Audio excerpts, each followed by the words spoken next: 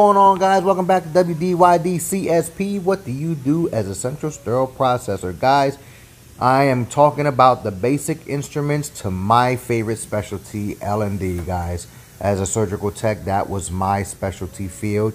L&D, GYN, OBGYN.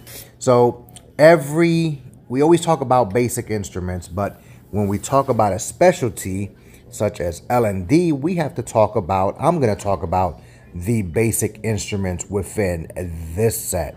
So just about in every L&D set, you will find some form of tenaculum. The Holka is one that you probably won't see often, but you'll see this guy, the Schroeder single tooth tenaculum, and then you'll see the Schroeder Versalum. I always say that wrong. I can never pronounce that, but has 4 teeth. Can be called different names by different manufacturers. Curettes of different sizes, sharp or blunt. These are Sims curettes here. The handles usually give it away that is Sims. You also have this one here, which is the Kevorkian basket curette. It is a sharp curette with a small little basket. Always inspect that little basket for tissues. All right, placenta forceps. This is a Breer. There's one that looks just like this called the Sulfur. The difference is the depth of the teeth or the width of the teeth. And usually the Sulfurs aren't ratcheted. This one here is called the Kelly placenta forceps. Has a round head on it. It can be confused for a Sulfur, but the Sulfurs are a little bit more oval. All right, let's see what else I got here. Basic wise retractors. All right, this is a vaginal retractor, a Sims vaginal retractor, double-ended. It comes in many different sizes, small and large. This one here is this is the first facility I've ever seen this retractor, but it's a common instrument. It's called the W.D.Y.D retractor. If you're taking the CIS, guys, remember this instrument. It's always in every test, the W.D.Y.D retractor. All right, of course, no L&D set is complete without some type of vaginal speculum. All right, you got several sizes, but this type here is the Graves. It looks like a duckbill. It has the wider nose on it. All right, and that can be in all kinds of sizes. This is the Pennington. Hope I'm saying that right. I always say that wrong too. Not the best at naming the instruments properly, but I know what they are. I'm showing you here that this is the way you should not send it through decon. And I'll talk about that in another video. And it does come apart completely. A lot of manufacturers do pin the bolt so that the screw doesn't come off all the way. This is how you should be sending it through decon. It's a lot easier, and I'll show you why in the next video, guys. Dilators, of course, you have to have dilators, whatever type you're going to use. These are Hager dilators. You know what they are because they are hollow. The Hagers are hollow dilators. They come in several sizes. The sizes are stamped into the dilator itself. So there'll be a number and they're double-ended. So one size and then the next size is doubled up. So if it's a 15, the other size is 17. And the doctor will alternate between the two and hand them off. Of course, you can't talk about L&D again without the weighted speculums, the Arvard.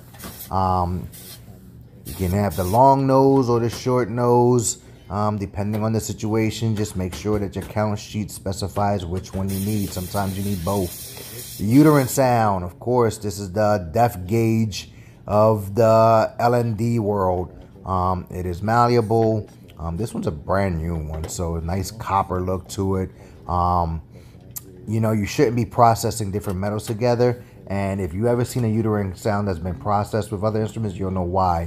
Haney retractor is usually a nice 90-degree angle. Sometimes it can have a solid handle or a flat one, just as this. The Breesky or Broski, it's the Breesky retractor. Different sizes, different lengths, different widths. Another common instrument that you'll see in a lot of L&D sets. You'll see them in pairs or in sets with different sizes, so forth and so forth. All right, let's make room, guys, because now we come into the big boy here. This is another common retractor, the O'Connor O'Sullivan or O'Sullivan O'Connor retractor, whichever one goes first. All right, a lot of people call it the Irish retractor. O'Connor O'Sullivan, I get it. It has 2 wing nuts, and again, usually they punch the screw so that the wing nuts do not back out all the way. That keeps it safe from falling into the patient or being lost in decontamination or in processing in any way. It comes with several blades, usually 3 or 4 blades of different sizes. They just slide right over the wing nut, and then you lock it in place. You slide it. There's a little notch in there that the wing nut fits over.